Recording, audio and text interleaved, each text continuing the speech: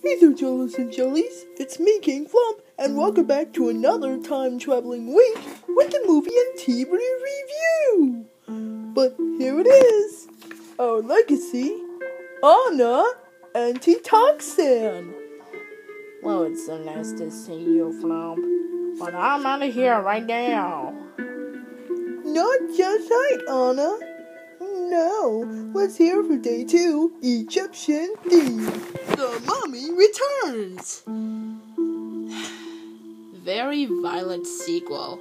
Has lots of action and peril. Grab some popcorn and settle in some old-fashioned movie fun. The special effects of The Mummy Returns are dated, but the fight scenes are well staged and very exciting. One of the movie's great strengths is the art direction. It brilliantly creates the mood, helped along by the period-sounding score. It's a shame that The Rock is on screen for such a short time. He makes a real impression in the prologue, but doesn't reappear until the end, when he's part rock, part scorpion. Fortunately, there's an entire sequel titled The Scorpion King, just about his character.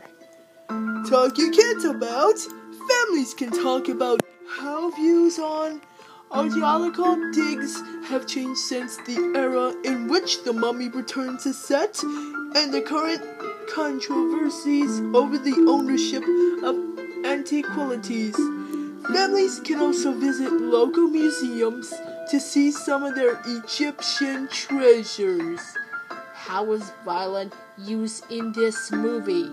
Did it seem relevant to the overall story, or forced in to provide more excitement?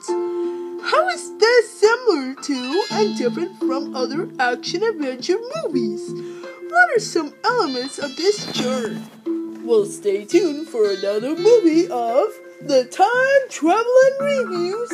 It's on its way. So see you soon. Bye.